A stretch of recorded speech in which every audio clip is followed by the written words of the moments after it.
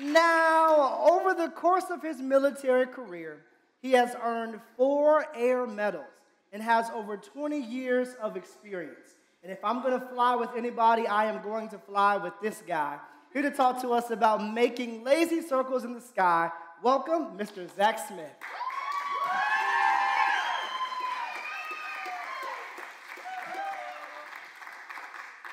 Good evening, my name is Zechariah Smith, and I'll be discussing some of Oklahoma aviation history with you tonight. Oklahoma aviation history starts in the beginning of the 20th century in Fort Sill, Oklahoma, where the Army Aviation decides to bring a company of aircraft to Fort Sill to start their training.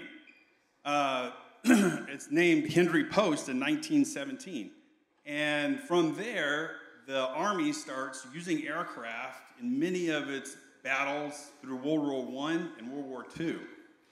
Wiley Post actually takes his first flight down in Lawton around 1912, and he gets an airport named after him. He's done so much. He broke records flying around the world, from Los Angeles to Chicago, and then, unfortunately, he passes away.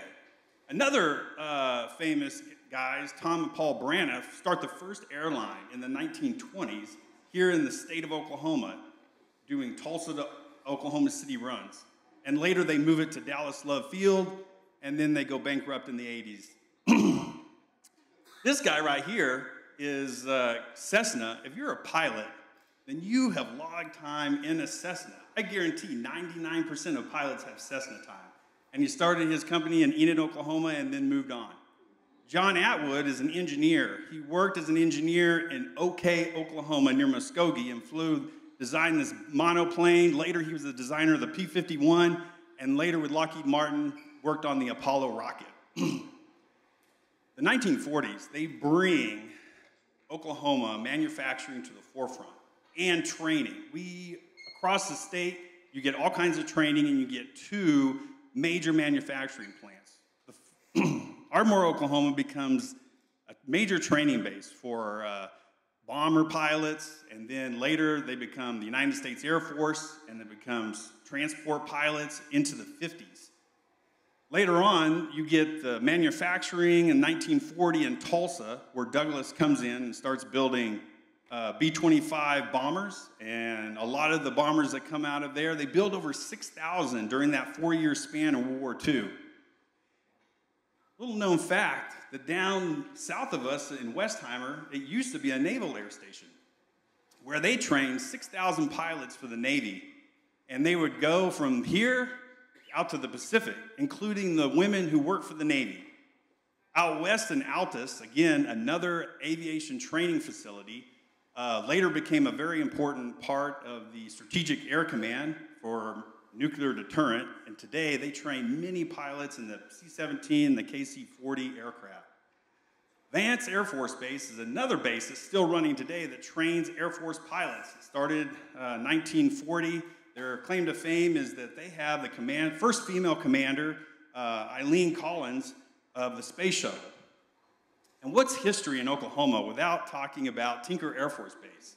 Tinker Air Force Base is the largest MRO in the United States Air Force. They work on everything. They built 4,700 Skytrains. They work on everything from the KC-135, the B-52, the B-1, everything. And almost every engine is remanufactured or worked on there at Tinker Air Force Base. Whew. And last but not least is the spaceport, which is located in Clinton Sherman. Its history starts as a training base for the Navy. It's the second base that the Navy sets up in Oklahoma. And it was a Strategic Air Command base. They launched B-52s.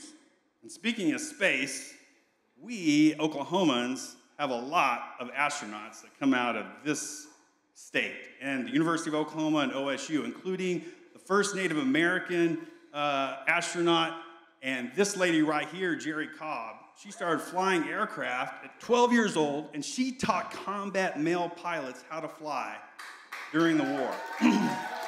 Later, she became a Mercury 13 astronaut, but she never went into space, unfortunately. If you have someone who's interested in space or wants to dream of going into space, This is like the best museum in the Midwest, and I would take them out there. It's at Weatherford, Oklahoma, and it's funded by General Tom Stanford, retired. Oklahoma is like the largest, it's the MRO capital of the world. We hire 120,000 employees work on aircraft and logistics and all kinds of programs across the state.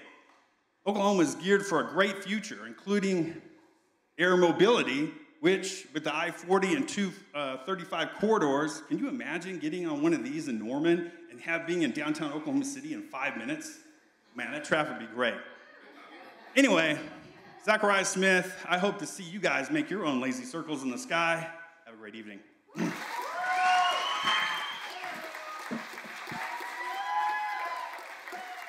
I told you I want to fly with that guy. Y'all give it up for Zach one more time.